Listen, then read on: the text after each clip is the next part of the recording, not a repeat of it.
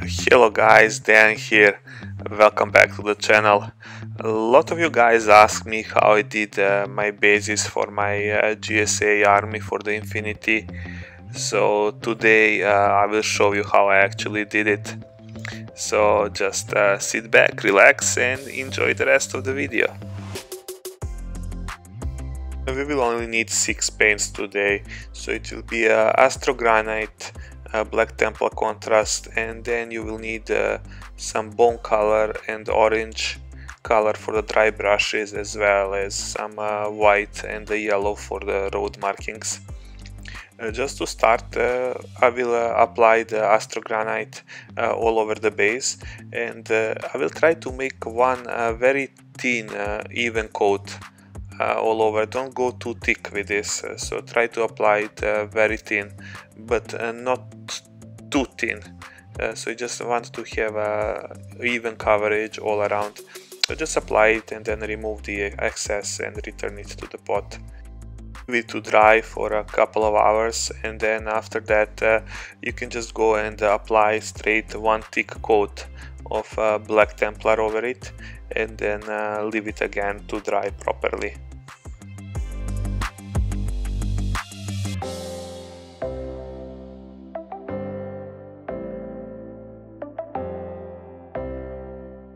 After everything is dry, I will start the dry brushing. First I will start with the bone color, and I will do a very light dry brush all around the base.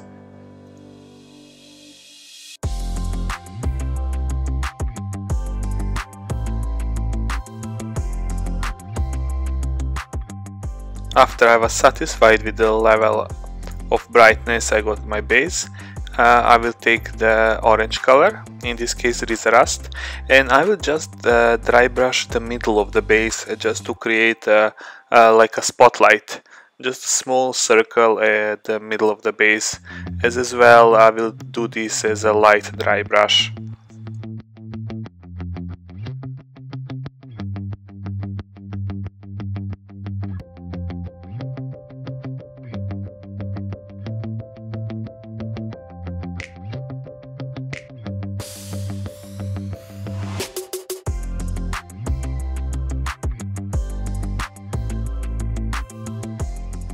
Now it's time to draw the lines and the road signs. So first I will start with the yellow one, and I will just take some old brush and I will just keep dabbing the color from the top, because you want it to be transparent, so it looks like it worn off during the time on the road.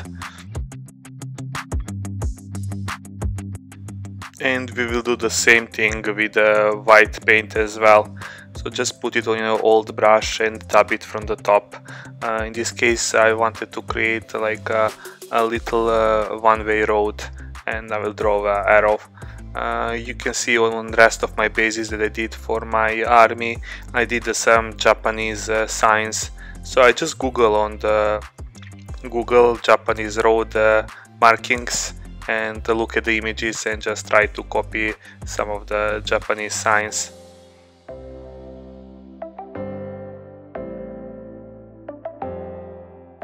And that's it, this quick job is done, the base is ready to be used, so just find your favorite miniature and put it on top.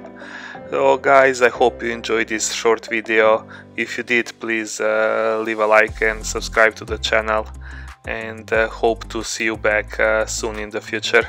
That's it for now, stay safe and bye bye!